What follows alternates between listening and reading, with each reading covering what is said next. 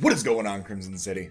My name is Crimson CBAD, and today's video, guys, we are here with our Week 1 battle in the GBA against Chris, aka Monotooi, and the Tampa Bay Luxrays. If you guys are excited, be sure to leave a like on the video. It shows me you guys are digging these GBA uploads. I am excited for this season. I'm excited to come back. I think we've got a really good team built up against Chris. As always, make sure you check out his channel. It'll be in the description for his side of the battle as well. If you guys didn't catch the team builder, that will also be in the description of this video. Make sure you go check that out in case you don't know what we're bringing and why we're bringing it. Long story short, we are bringing Cobalion, Tornadus, Crocodile, Magneton, Serena, and Kyurem. Chris is bringing Alolan Golem, Mantine, Greninja, Jirachi, Buzzwole, and Zygarde. So, 4 out of the 6 Mons I thought he would bring. I anticipated him to bring Greninja, Jirachi, Buzzwole, and Zygarde. I thought Miltank and Florges would be coming for sure, but after talking post-match, I did see why he decided to bring Mantine over Miltank. Mantine is super bulky, got a good sized buff in Gen 7, and then Alolan Golem was actually a very interesting pick. So without further ado, I'm going to go ahead and kick this off. Looking at his team, nothing really wanted to switch in on Cobalion except for Mantine. I didn't expect him to lead with Mantine, so I wanted to lead right out the gate with Cobalion. Worst case scenario, if he decides to switch out, I can get up my rocks. There's that shiny blue Super Warline that I love so very much, and he leads off with his Alolan Golem, and now I'm sitting here thinking to myself, well, I do have Sugar Berry if he has Earthquake. I'm just going to go straight in for a close combat. I don't see a reason not to just click the obvious move. So we actually pop the Chople Berry turn 1. We are able to bring that thing down to about 2/3 of its health, about 55–60% of its health. Obviously get our defense drops. If he goes for an EQ, we can definitely take that with the Shuka, but he sets up his own rocks. Very good move because I do have 2 Mons that are weak to rocks. But I do have a spinner in the form of Serena, so I'm not worried about that. I'm like, you know what? I can just go for close combat one more time. Why not? He decides to switch out. Switches into Buzzwole. Now, this gives me 2 things in mind. Cobalion does get Aerial Ace, so he's either a Cobble Berry set, or he knows he's going to be able to outspeed me and punish me. So, I decided to take the risk. I'm not carrying Aerial Ace. I don't want to call his bluff. I'm going to switch out here. I'm going to go out into Tornadus. Tornadus can regenerate off any damage that he has, that he wants to do. We are going to take rocks, unfortunately, and we're going to see the Buzzwole go for superpower. So I'm assuming right now that he's Scarfed. I don't want to go for a U-turn because if he is Scarfed, he's going to knock me out. So I'm just going to hard switch out of here. And he actually withdraws as well, and he withdraws first. So that does, in fact, confirm that he is Scarfed. He is faster than me. He's going to withdraw into his Mantine, which is not the world's best scenario for me if he is running Air Slash, but I switch into Serena, aka Cosmo Queen here. I'm going to be able to start stacking some screens. I ended up going with the leftovers sets. Hindsight 2020, I should have went with the screens, because leftovers, while the little recovery is good, it wasn't necessarily crucial in this match, as an extra turn or 2 of the screens would be. So he switches out of Mantine, goes out into 0.3%, which is the Jirachi. And this thing is scary because it's his Z-move captain. I have no idea what he wants to do to me, but I know I can take an Air Slash. I'm going to be faster than Mantine. I can go for Light Screen, nerf the damage from Air Slash to be able to set up either my Reflect, I can Rapid Spin the rocks away, I can go for a Trop Kick, which is a neutral hit on the Mantine, and it'll do some damage depending on the spread that he is. Goes for a Substitute. Great. If there's anything that I've learned in competitive format, it's that do not let something get behind a substitute. It will end me. It will absolutely end me. So I get the Reflect up because Jirachi can't do too much to me, even with Fire Punch with the Reflect up. I am a rather defensive set of Serena. Shout out to the analyst for talking about the offensive and defensive prowess of Serena. But I'm going to switch out into Crocodilius here.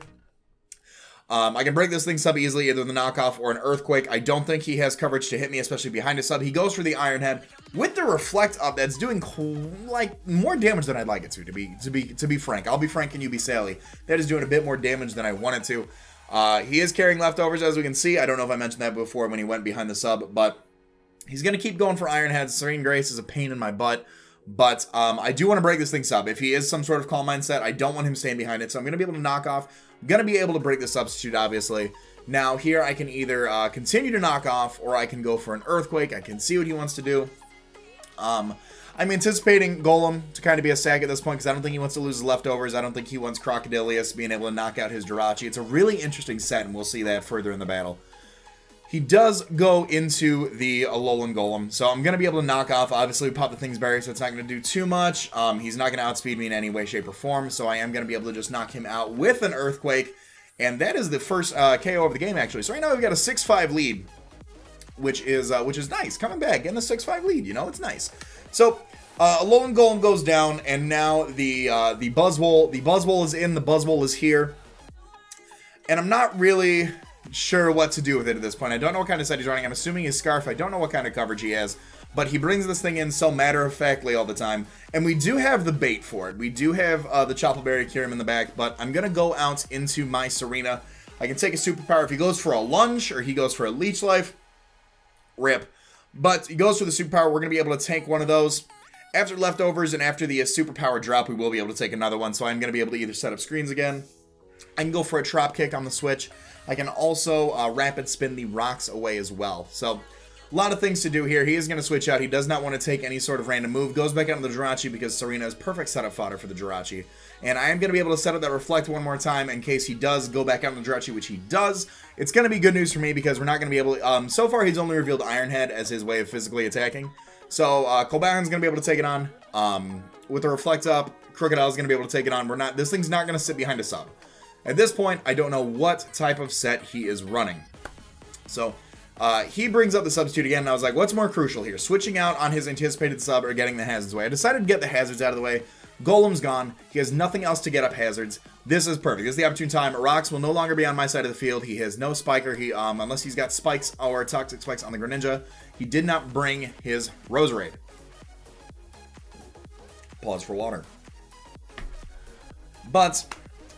looking at it, I can go right back out into Crocodile, or I can go out into Cobalion, which also can break this up, but I decided to go out into Crocodile again with that Reflect up. I didn't want to go out into Cobalion just in case he had Zen Headbutt. He goes to the Iron Head, Reflects up. Still doing, like, I don't know. I don't know if I'm comfortable with how much damage it's doing with the Reflect up. It's crazy. The spread that he ends up having on this thing is actually kind of wild. Come to find out. So we'll see more of his moves revealed as we go on. So he keeps going for Iron Heads. He can win this battle. He can 1v1 me right now. He can flinch me to death.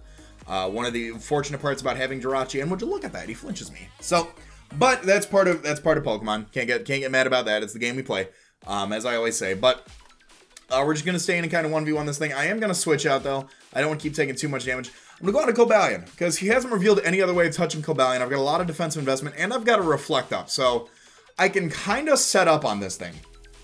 We can see Iron Head there did 8. Did 8 HP. The Reflect's going to go away pretty soon. If it's not this turn, it's the next turn. But Cobalion can break the sub with the close combat. So that's no problem. There we go. The Reflect Warrior. I was about to say, I'm pretty sure that it's going away. So we can go for close combat. Close combat is going to be able to break the substitute of the Jirachi, fortunately enough for us. And he is right here going to reveal, I believe, don't want to get ahead of myself, the special defense drop. He reveals HP ground right here. So it's a good thing we had the Sugar Berry. Otherwise, this would have actually, after the special defense drop, would have done some hefty damage. So, Pops Sugar, he's got no reason not to go for another HP ground, so I'm thinking, what's a free switch in into Jirachi? So like I said, this is an interesting set. He's shown Substitute, Iron Head, and HP ground. So he's a very, very niche set. I really like this set because it was designed to do like 3 things in general. So I'm going to switch out into my Tornadus. He is going to go for the Hidden Power ground. He was also a Magneton trap. If I tried to trap him, he could turn around and HP ground me. So I'm going to go for the Heat Wave here. I'm hoping for the burn. I do about half. Goes for the Thunder Wave. So his entire set is Substitute, Iron Head, HP Ground, and Thunder Wave. This thing's job was to kill, gosh diggity darn, Magneton. Do massive damage to Cobalion. Cripple some of my faster mons like Tornadus, possibly even Cobalion. So I was really impressed by the set once it all panned out. So I'm going to switch back into my Cobalion right here. And he's just going to go for the Iron Head. He's going to try to start flinching the Tornadus down. So at this point right here, I think to myself, okay, he's at a little bit above half. I can go for 2 close combats, but the Hidden Power ground is going to knock me out after the special defense drop. So my best bet here is to set up a Swords Dance and go for a close combat. I'm going to get as much damage off in this thing as possible. He goes behind a sub. Bad news bears for me. He's going to stay in and go for the Hidden Power ground. Because I did not go for close combat getting the special defense drop, we are actually going to be able to live that, which is awesome. And now I'm a +2 Cobalion, and now he's in a situation where he doesn't know what to switch in, because like I said, I could be running Air Lace for the Buzzwole. I could predict the switch. So I'm going to go for close combat here. We are going to be able to knock out the Jirachi, which is awesome. So now I believe we're at 6-4, and his Z Captain is down. He didn't have a Z move, obviously, but the captain of his team is down. One of the scarier mons on his team is gone. So he goes out into Greninja, and this is going to be Torrent Greninja, obviously. And come to find out, I'm actually, you know what, I'm not even going to get ahead of myself. Not even going to get ahead of myself. I don't want to stay in. Cobalion still is very useful. I'm going to sack the Tornadus here because I wanted to keep Cobalion around. What did I want to keep Cobalion around for? There's one more mon. There's one more mon. There's one more Pokemon that he has. What is it? What is it? What is it? What is it? I can't look at Zygarde. I want to keep Cobalion around for Zygarde in case I get like a close combat off, get some damage off. So he's going to go for Ice Beams. He's going to be able to knock out the Tornado. So now we're at 5-4. I'm going to go on a Valkyrie and the Magna Warrior right here.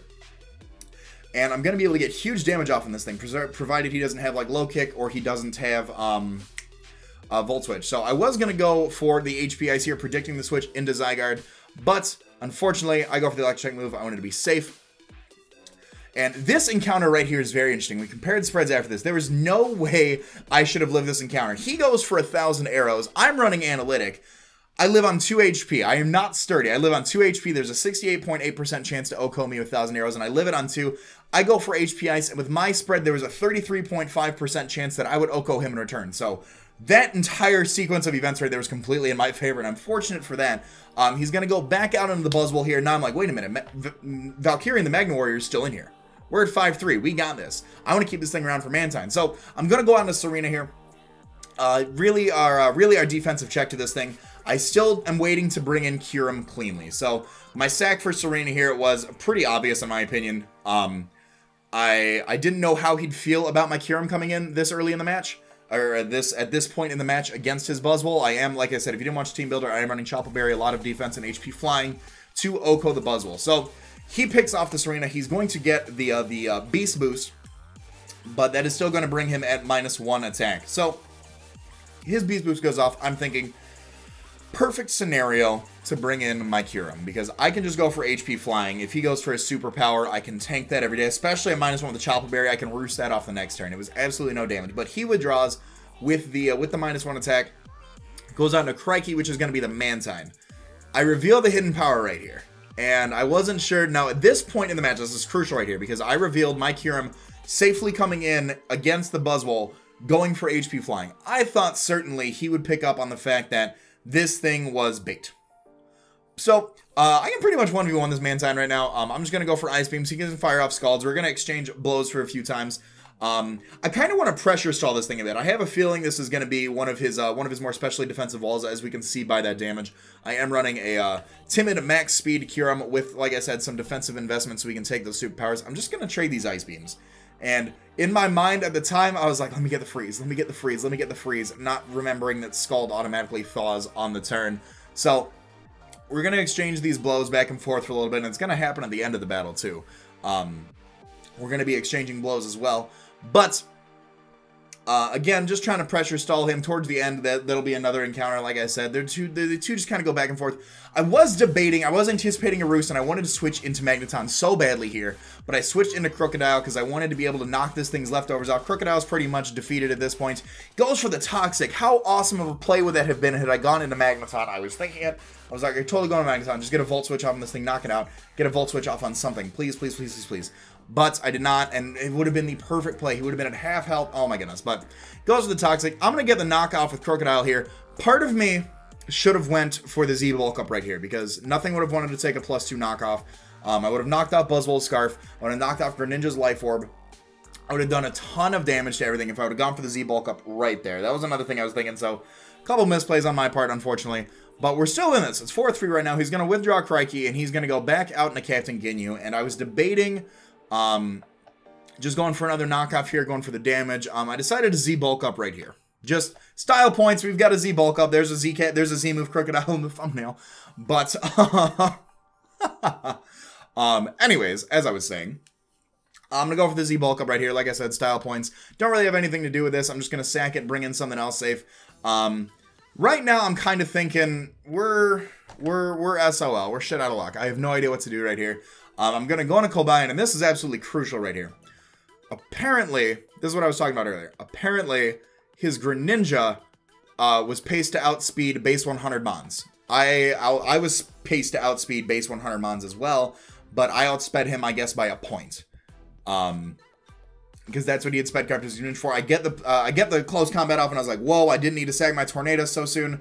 That's crazy. I'm able to get that off. So again, I'm thinking to myself, I can sack my Cobalion, bring in my Kyurem, OHKO this thing, and then clean up with Magneton on the Mantine. So I'm going to let this thing go down right here to the superpower. He's going to be right back up at where he was after the Beast Boost comes off, obviously. And I'm like, all right, another crucial point in the match.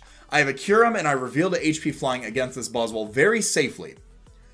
I'm thinking to myself, he's going to hard switch into Mantine. I'm going to hard switch into my Magneton, and I'm going to go for a Volt Switch, bring back out my Kyurem against this thing. So here, I hard switch out. I didn't play it safe how I should have, and gone for my HP flying. I hard switch into Magneton, and he told me post-match that it was a 50-50 shot. He was debating switching into Mantine. He goes for the safe superpower, knocks out my Magneton, and I'm like, great. Now I pretty much have to 1v1 a Mantine with my Kyurem, which is like I was alluding to earlier in the match. So he gets his Beast Boost, obviously. He's staying right around the attack range that he needs to. Bring back in my Blue Eyes White Dragon. And Blue Eyes White Dragon is doing exactly what it should have done 2 turns ago, which inevitably would have actually won me the game, was going for the HP flying, taking that Chople, taking that superpower very well. Look at that. We can roost off that damage against the Mantine, no problem. And we could have even sacked the Kyurem to the Mantine and gone into our Magneton. But either way, we eat the Chople, we go for the HP flying, we are able to OHKO that thing. So ultimately, Kyurem did what it needed to do, which I'm super thankful for. Shout out to the Blue Eyes White Dragon. Goes back out of the Mantine here. And we're just going to kind of, I'm like, you know what? I'm not going down without a fight. I'm going to play for this W no matter what. I'm going to pressure stall. I'm going to roost stall. I'm going to ice him. I'm going to do what I can because I'm like, this is so close. This is so close. I want it. I want it. So he's revealed Roost. He's revealed Toxic. And he's revealed Scald. I'm assuming he's got Air Slash as his last move. So I was like, you know what? I can kind of pressure stall around his recovery. I can Ice Beam him. I can do stuff. I can get chip damage. I can hopefully do something. I was like, I'm not going down without a fight. So these last 2 turns are going to get, or these last couple turns are going to get pretty stally. Goes for the Toxic, he lands it. And I'm like, you know what? Still, I'm just going to roost off this damage. I was like, I'm going to roost off the Toxic damage. It's going to be fine. I'm going to stretch this out as long as I possibly can because I want this. I was like, we've gotten so good. I was like, we've done so good. I was like, I don't want that 1/50-50 chance of me switching out versus him switching out to be a thing. So he is going to roost off the damage. He got the Toxic off, unfortunately. So now he can just Scald me, go for the Toxic and all that fun stuff. Unfortunately, it's a losing battle because I cannot freeze him due to Scald. And in the coming turns, he's going to reveal the Protect as well. So, yikes, there is 7 more turns of this. So, like I said, I stretched it out for a while. So, he's going to reveal Protect here in a minute. He is going to be able to Protect, Toxic, Stall me. It's a good set, actually, as far as what it's for, being a special defensive check to things like my Kyurem. He told me after the fact that a specially defensive Mantine takes a Specs Draco Meteor a lot better than a Miltank does. So that's why he ended up bringing Mantine over the Miltank. There's the Protect. Now he shows off that Protect. So definitely a very solid match. Like I said, there are a few instances where I could have switched out depending on what he wanted to do. Getting rid of this Mantine a little bit earlier with the Z bulk up and going for a knockoff on this thing, or the Greninja, or anything else really, would have been awesome, because then Cobalion could have possibly set up on this thing instead of going for like Iron Heads or close combats or what have you. Would have been a lot better. That 50-50 switch of me switching into Magneton versus him switching from Buzzwole into Mantine was also crucial.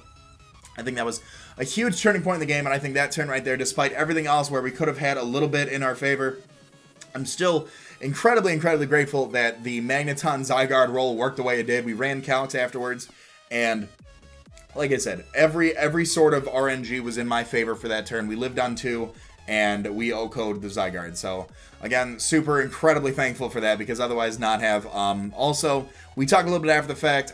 Chris did not remember that Cobalion was base 109. He thought it was a base 100.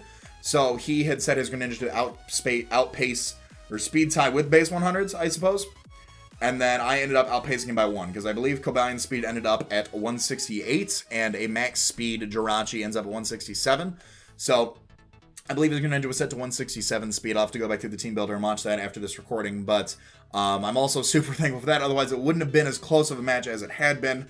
So, definitely got a little lucky this week. Definitely got a little lucky. I don't wanna take for granted the RNG that did play into this week's victory. I'll fully own up to that. It's Pokemon. It's what happens. But, like I said, I've been talking over this entire time. You guys can see that I'm still trying to roost stall a Mantine, and pressure stall him. So, all in all, it's a phenomenal match. A 0-1, or a 1-0 victory going to, Chris and the Tampa Bay Luxrays. Fantastic match, fantastic battler. Make sure you go check him out. Like I said, his link will be in the description below, as well as, if I didn't touch on a lot of our team building aspects, if you guys missed that, the link for that will be in the description down below as well. All that being said, here he is going to knock us out, and that is going to be the 1-0 victory to Chris. All that being said, I hope you guys have enjoyed. I'm having a lot of fun coming back in the GBA. I look forward to how our season carries out. Next week we do have a divisional match, I believe, against Gym Leader Gio and the San Francisco Giants, and that's going to be an awesome matchup. I cannot wait. Gio's a fantastic battler. He's a great guy, too. I mean, like, you just talk with Gio and you love him.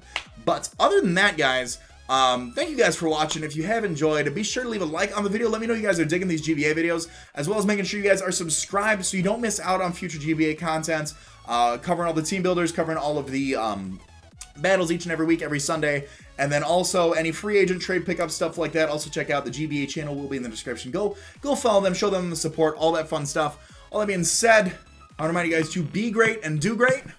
I'm gonna let this outro bang. I'm gonna talk to you guys soon. Later.